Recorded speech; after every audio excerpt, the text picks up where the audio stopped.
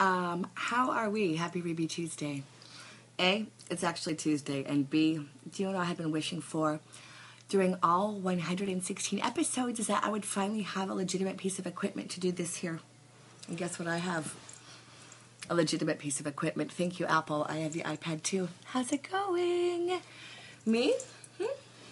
I'm back on the map. I certainly am.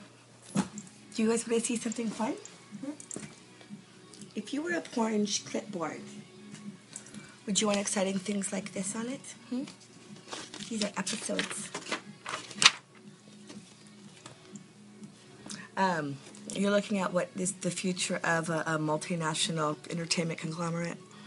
I don't know, I feel like people might want to chime in and hear what I have to say about fashion, art, music, etc. From here, the Los Angeles HQ of the current whirlwind of fun that is also known as my life. Speaking of performing, swimming, it does not pay well. No, it does not. So what I did is I did take another job, and guess what I'm doing? I'm apprenticing as an electrician. Isn't that exciting? I get to wear tuba and everything. But I think it's really going to help me. His name is Mads. He's Danish, and it's spelled M-A-D-S. And instead of telling everybody how to spell it or how to pronounce it, he just lets everybody call him Mads, even though it's pronounced Mass. So I gave him his playa name, which is Critical Mass. But he is a very, very talented artist, and he did these. They are LED social umbrellas, and they talk to each other. It's very exciting. Would you like to see one of them? So I really think that becoming an electrician will really help my, can you see that? It's turning on and off. It's more exciting when it's darker and not with this lighting. I don't know. Kind of fun though.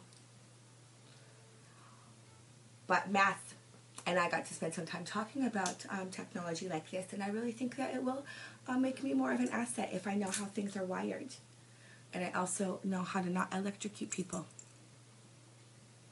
That might not be on the top of your list, but if you're working in a team scenario, somebody that's not posing a risk to your life is an asset, is what it's called in some circles. I don't know.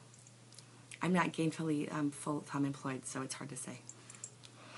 Well, other exciting things that you need to know is that I attended the Gay Pride Parade on Saturday. Yes, I did. And right after swim class, I had on my navy blue competitive swimsuit, and I had my rash guard over it, and a pair of rain boots that I don't wear very often. And I didn't have to walk very far from the pool to my car.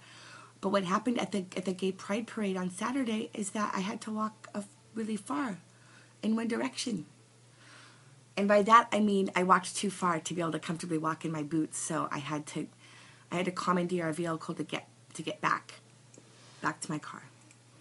And by commandeer, I did not flag a taxi. What I did was notice that my feet were hurting really bad, and I was planning my exit strategy, but all of Santa Monica Boulevard had been roped off and barricaded. There were cops enforcing this.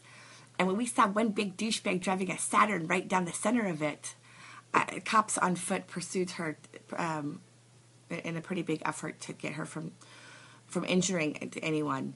And I stepped in to help by moving the barricade so that the car, which was not supposed to be there, could move to safety.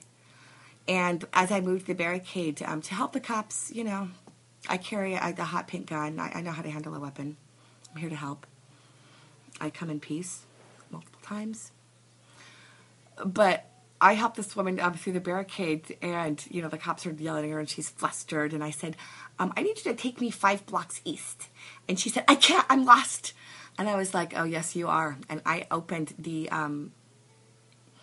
passenger side, the door in the back seat, and hopped in.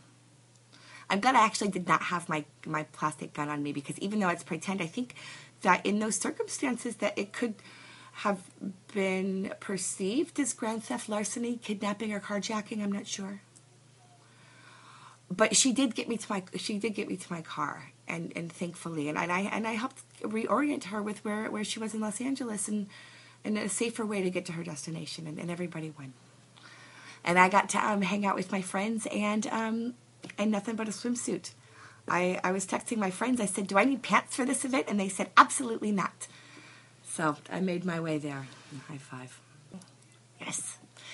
Other projects that have been actually keeping me busy, they involve both lighting, Burning Man, my love of orange, and that is the Indiegogo campaign for the temple, the geodesic temple at Jusoriat this year. I populated the campaign there, and am in charge of getting people to do so. And I've kind of been slacking, so now I have to come over to you very aggressively. You'll see if you find it charming. I don't know. I know you're not an employer. We're friends. We'll see how it works out. But now, thankfully, all of my equipment problems are over, and you and I, we can get to know each other again and maybe more frequently. How does that sound? That's it for me. Happy Hruby Tuesday.